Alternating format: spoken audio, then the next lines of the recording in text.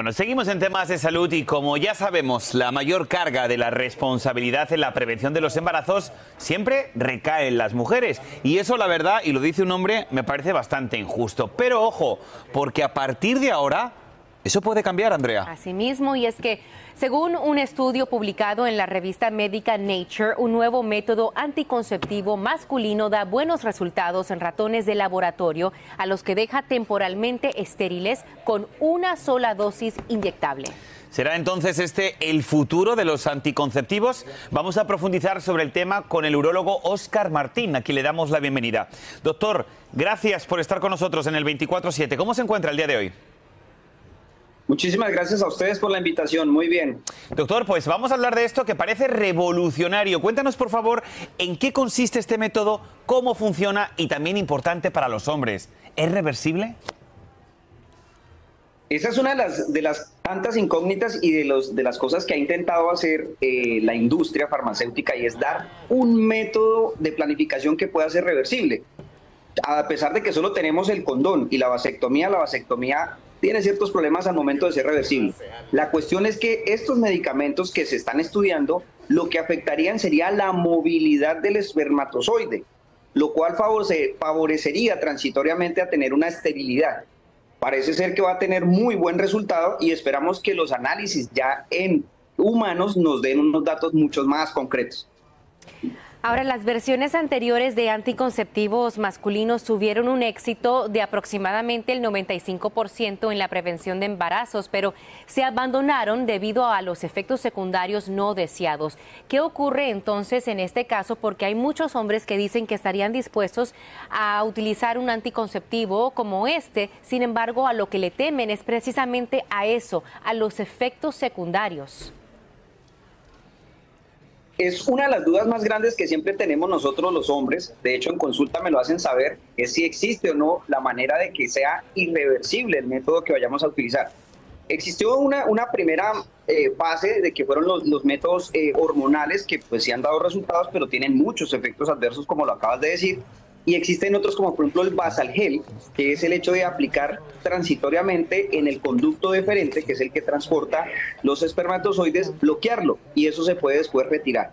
Estos medicamentos, incluso había uno que era a partir del veneno de las avispas, era tratar de inmovilizar y que se quedaran quietos los espermatozoides para evitarlo. Sin embargo, hasta ahora lo tenemos en ratones. La efectividad en ratones es una. Necesitamos estudios en humanos que nos puedan corroborar la efectividad por encima del 95% que casi todos los métodos tienen. Entonces, de pronto es una muy buena perspectiva, pero nos podemos estar adelantando y debemos conocer sí o sí que las fases de los estudios avancen y ya sea en humanos para mirar qué tan efectivo es, y sería un muy buen método. Eso es correcto, doctor. Entonces, la pregunta del millón, después de tu explicación, ¿cuándo? ¿Cuándo se podría realizar entonces los ensayos en los humanos, en los hombres? Y creo entendido que sería una inyección, ¿verdad? No es una pastilla. Sí, efectivamente, esta versión que están tratando de analizar es inyectado.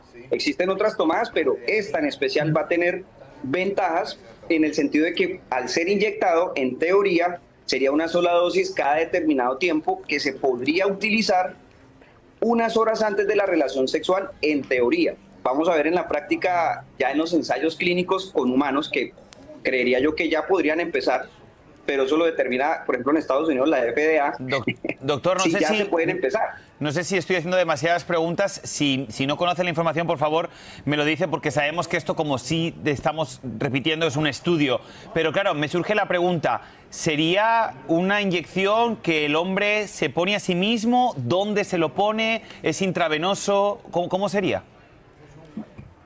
Generalmente casi todos los métodos anticonceptivos se utilizan en método inyectado en la parte intramuscular, que por lo general es en la cola, pero algunos vienen en método subcutáneo, que por lo general se aplica alrededor del ombligo, y sería una ventaja enorme que el mismo hombre se la pueda aplicar. Eso es correcto. Si no, pues que de pronto vaya a alguna farmacia o algún sitio que esté avalado y que se lo haga a nivel intramuscular en la cola.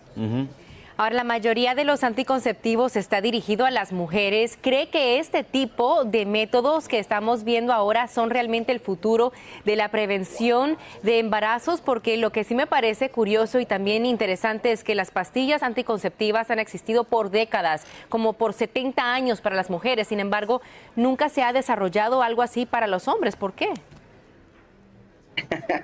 Esa es una muy buena pregunta. A veces nosotros, el hecho de utilizar los métodos hormonales, tanto en mujeres como en hombres, genera un sinfín de inconvenientes, y jugar con las hormonas, sobre todo en las mujeres, con todo respeto para ellas, a veces suele ser una cosa bastante compleja. En nosotros los hombres lo mismo. Ahora, la cuestión es la siguiente: ¿por qué nunca lo hicimos? Pues porque creíamos que lo mejor era que las mujeres planificaran, y yo creo que estamos en una sociedad un poco más igualitaria y en una comunidad en la que dice, oiga, yo también puedo ayudarle a mi esposa siendo la persona que planifique, y me parece espectacular, y creo que sí va a revolucionar, porque la responsabilidad de la planificación no es solo de la mujer, también es del hombre, y el hombre tiene que aportar, tenemos que aportar. Eso es correcto, y de verdad que qué bueno que cada vez más hombres se están uniendo también a esa corriente de pensamiento en el que evidentemente la planificación familiar no es solamente una cosa de la mujer. Andrea decía una cosa muy interesante, ¿no?, sobre los posibles efectos secundarios. Ojo, cuando una mujer se toma la píldora también tiene sus efectos secundarios, y ya llevan muchísimos años las mujeres haciéndose responsable de eso, con lo cual a mí me parece, al fin y al cabo, algo estupendo que ya sea una conversación, que las parejas heterosexuales hablen y digan quién entonces ahora ayuda para evitar un embarazo, ¿no? Excelente conversación. Totalmente de acuerdo. Es espectacular, y como lo acaban de decir, o sea, nosotros también tenemos que ponernos la camiseta de la planificación familiar. No puede ser solamente responsabilidad de la mujer, o decir, ah, no, tú mira cómo lo haces y yo solamente me quedo como de espectador. Exacto. No, sí, exacto. Pues doctor Oscar Martín, muchísimas gracias por habernos acompañado. Una conversación, la verdad, muy clarividente, así que gracias a usted.